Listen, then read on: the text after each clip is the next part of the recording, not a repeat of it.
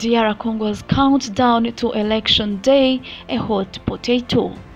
8 months to the definite presidential election in the Democratic Republic of Congo, the exact number of candidates or actual contenders is not yet known. Not even the election date has been set, but President Felix Tshisekedi may well know that his biggest opponent is the insecurity in the East. Not that the instability there is his making. Here is a region that hasn't known true peace for the past 30 years. From UN estimates, as many as 120 armed groups roam the 3 provinces of North Kivu, South Kivu, and Ituri.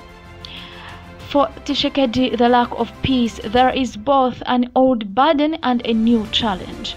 He came to power in 2019 and promised to wipe out the problem, but now that it still exists, voter turnout or even his popularity may be on the line.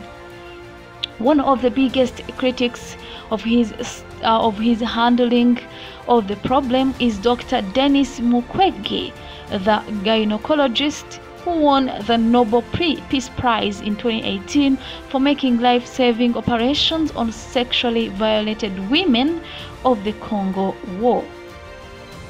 Opposed to any foreign military missions in eastern DRC, he urges the government has looked on and instability gets deeper here. And he says, who can still believe in the stabilization efforts of the east of DR Congo with the help of EAC force composed largely of destabilized states? He asked last week, referring to the regional mission meant to improve security in the area. It's time to review regional diplomacy and security governance to break the deadlock. Dr. Mukwege has been a critic of the EACRF, composed of Uganda, Kenya, Burundi, and South Sudan troops, but that he repeated the criticism just as force-completed deployment reflects the frustration on the ground. Thank you so much for watching.